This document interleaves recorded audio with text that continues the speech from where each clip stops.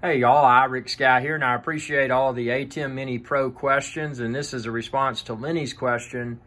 And he's like, hey man, how do you share your computer screen during a web conference or a live broadcast or whatever?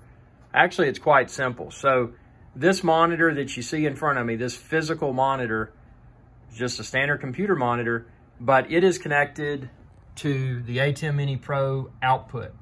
So what you're seeing here is coming from the ATEM Mini Pro, and this is what's called Multiview. So you can see your preview, which I don't have anything plugged into camera one currently, so it's just black. And then program is what your viewers will see. So how do I do this? Well, I've got this cable here that's running into camera number 2 on the ATEM Mini Pro. So that's camera 2. And then again, that cable runs from here over to my laptop and plugs into it's just a USB-C cable. And you can see here on camera 2, that's what I see on my laptop's monitor.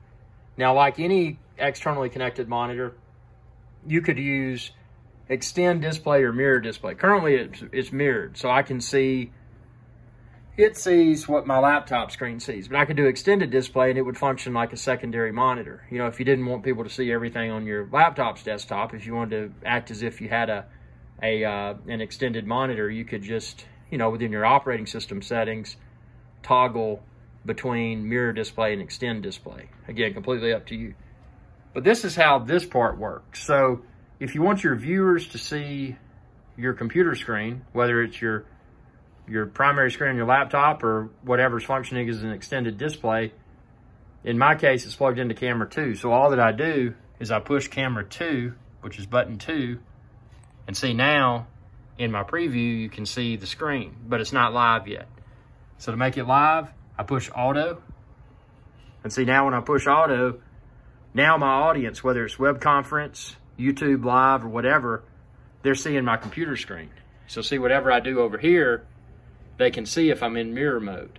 But if I'm in extended display, it's a little bit different, because if you're doing mirror, it's easy. You can look at your presenter laptop and you see here exactly what they see there. But if you're in extended display, this is probably not going to be large enough for you to tell what's going on. So here's how you deal with that.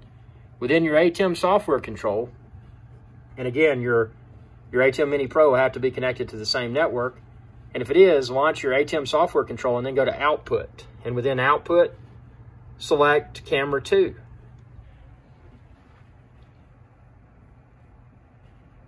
I selected Camera 3. Select Camera 2. And see now, you can see what looks just like a regular monitor. We've got this. This is very large. It's easy to see. But instead of being a regular monitor, this is what the viewers are seeing. And again, this is all coming out. This physical monitor here, this screen, this physical screen, is plugged into the output of the ATEM Mini Pro. So this is actually just a live view of what my viewers are seeing. But if I'm using extended display mode within my operating system, I can go to full screen like this. Again, just go to Output and select whatever camera on your ATEM is the computer. And then you'll get full screen like this. Or you can go back to Multiview, if you don't need to see that close up. So it's pretty simple. I hope this makes more sense. I know it's a little bit confusing to explain. But just think of this. Again, the ATEM Mini Pro, this monitor is just showing what's coming out of the ATEM Mini Pro. So right now I'm showing Multiview. But if I want to go full screen with, with my camera 2, which is this computer screen share, I'll go to camera 2 and see now I've got full screen. So if I was working as extended monitor, which I'm using mirrored, so in a mirrored scenario, I could just use my presenter laptop. But if I wasn't, I could flip this output over to camera 2 and make it full screen, and I could use this just like a computer monitor, with the difference being that even though it's functioning just like a computer monitor, this is what my viewers are seeing. So I'm able to do whatever within whatever I'm sharing, whether it's a PowerPoint or a website or whatever I'm sharing. I can just manipulate that here, and that's exactly what my live audience is seeing. So again, just another ATEM Mini Pro tutorial video. Keep the questions coming, man.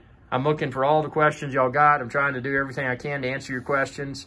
And if you haven't subscribed to my channel, please do so and ring that bell icon to be notified whenever I post another video. And also, if you really want to support my channel, if you're looking for the ATEM Mini Pro, any of the accessories, any of the other equipment like I use, expand this video's description and then click the link there. Also, you can choose to support me on Patreon, patreon.com/IRIXGuy. Again, I'm an independent YouTuber and I'm just trying to provide value, and your support helps. Thanks for your viewership, and y'all have a good day, and don't forget to ring that bell icon when you subscribe.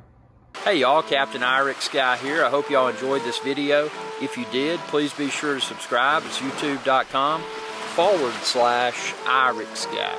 And ring that bell icon when you do to be notified whenever I post another video. Thanks for your viewership, and y'all have a good day.